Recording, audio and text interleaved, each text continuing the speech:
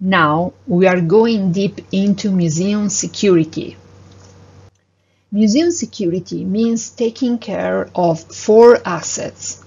First, people, such as visitors and employees. Second, the entire art collection, including loans and works on restoration. Third, the museum as a building with all its facilities. And finally, the museum as a public institution. Let me explain. First one, people.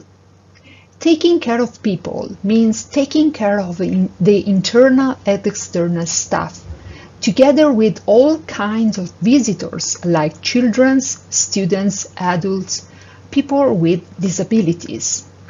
All of them have different needs and the museum must guarantee them completely safety.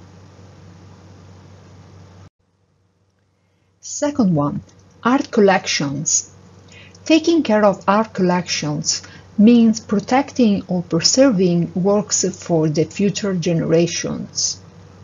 This duty is seen as preventive conservation, where the maximum attention is paid to the microclimate condition, transport, and damage by visitors.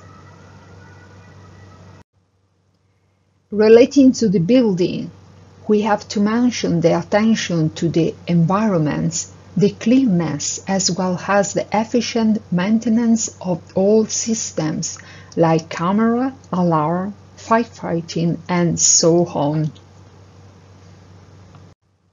And finally, the museum, like a public institution, where the maximum attention is paid to the reputation of museum worldwide.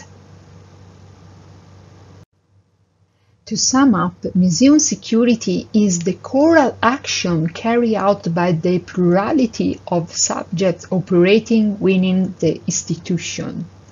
At the same time, museum security is the immediate action of responding to the weak signal which, if ignored, can turn into a real emergency situation, up to causing damage.